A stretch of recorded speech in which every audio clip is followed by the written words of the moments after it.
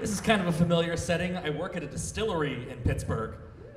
Yeah, and the other day, this girl comes in and says, I just turned 21, can I try your gin? Which I'm like, fuck, are you a sorority sister or like a 19th century English explorer? I'm off to colonize the Congo with my free samples of gin, yes. So I'm like, what makes you want to try gin as your first like legal drink? And she goes, I love the Snoop Dogg song, Gin and Juice. And she then followed it up with, do you know who Snoop Dogg is?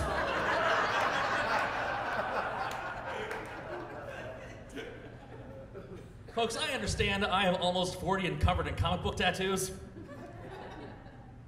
But like, when missionaries come to your house and say, have you heard of Christ?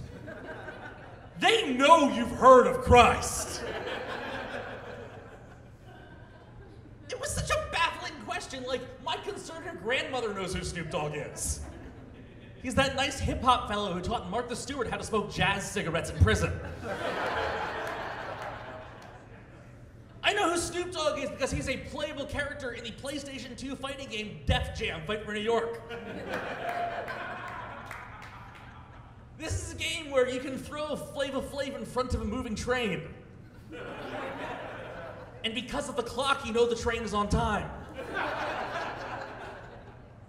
I know who Snoop Dogg is because I saw the trailer for Soul Plane. I know who Snoop Dogg is because, according to Futurama, in the year 3002, his disembodied head is a Supreme Court justice. And probably making better rulings. I know who Snoop Dogg is because he's in every single film about pot. No, really, get the Criterion edition of the first Cheech and Chong movie, you can spot him in the crowd. Is this real? You're gonna IMDb it later, I know. The other day, too, a friend asked me, because you work with alcohol for your job, are you against pot? Which is such a baffling question. Like, no. I believe in killing my body with liquefied distilled corn like an American. I've tried it a few times, and I don't know if I have pot-resistant depression or just another bad set of genes. But the first time I tried to smoke pot, I'm at a party, and my friend's like, hey, we're gonna pass a bowl around. I'm like, sure, I'll try it. Like, do I get to pick toppings? Is this an ice cream bowl, a salad bowl? What are we talking about here? I passed the thing around, and I tried it, and I felt nothing. So a few months go by, and we have another party. Like, hey, we're gonna try it again. Do you want to try it again? And I'm like, all right, fine. Because, like, if I'm gonna try something, I want to be good at it. My mom is good at it. And so they said, this time, really, just take a deep breath and hold it in as long as you can. So I did that. I went.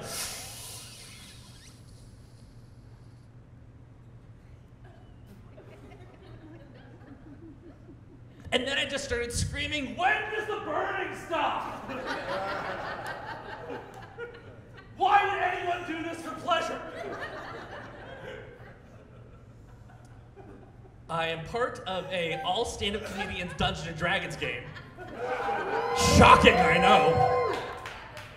And they were passing around a vape pen the one session, so I was like, all right, I'll try the vape pen. And I did a few hits off the vape pen, and I never felt anything. And I started questioning my friends, guys, I don't feel anything. Is this working? What should I be feeling? What should I be doing? And then my friends, who are high as fuck, start questioning if they're high as fuck. That's the kind of anxiety disorder I have. That it is contagious. I did a festival a few months ago in Portland, Maine, where all that stuff's legal. And my girlfriend came with me, and it's such a weird thing to get to the first show. They're like, hey, thanks for being part of the festival. Here's your goodie bag. It has weed in it. There was a big joint which I gave away, and there was this thing of 10 milligram caramels. And unfortunately, there's no suggested dosage. So I thought, I'll text my D&D comedian friends. Hey guys, these are 10 milligram caramels. How much should I take? That started apparently a side conversation called the plan to get Zach Funk incredibly high. So the group consensus was I should take 3. Oh, is that a lot? I was unaware that was a lot. My girlfriend, who was used to edibles, took 4. And she was catatonic, just shaking in bed as MSNBC played in the background. I, on the other hand, thought, these caramels taste bad, as MSNBC played in the background. I felt nothing, it was so disappointing. My girlfriend also recently tried psychedelic mushrooms and realized she was polyamorous. I did not do psychedelic mushrooms, and I no longer have a girlfriend. Because it's one thing, it doesn't appeal to me, but also, like, even if it appealed to me, the math is not in my favor. I couldn't really pursue it if I wanted to, I think. But I don't. My sexuality, the other year, my friend comes up to me and she's like, hey, Pride is coming up. You should come to Pride with me. I'm like, oh yeah, no, I'm great, glad to come support. And she's like, no, you should come to Pride with me. And I'm like, wait, am I getting outed to myself? What's happening here? And she goes, I think you're asexual. And I said, well, what's that exactly? And she's like, well, you know how like straight people just prefer one and bi and pan people prefer multiple? Your option is none of the above. You're just gonna pass on the whole thing. And I thought about it for a bit, and I realized those things don't better apply to me. The terms that better apply to me are gray sexual or demisexual, but I don't like how those terms sound, because gray sexual sounds like I'm a Lord of the Rings sex wizard.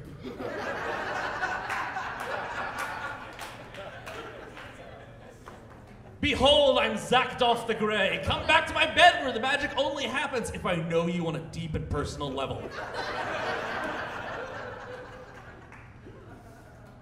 And demisexual sounds like demigods. Hercules, half man, half god. So I am Zach Funk, half man, half sexual. But I always have this weird feeling of like imposter syndrome being at Pride or being on shows like this, because other than having a low sex drive, I'm just a cis white dude.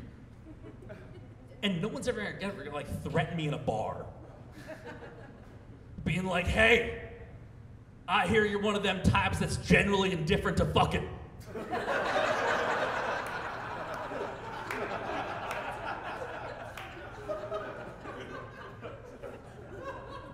We don't take kindly to you around here. This is one of them old West towns where the whorehouse is our #1 source of economy.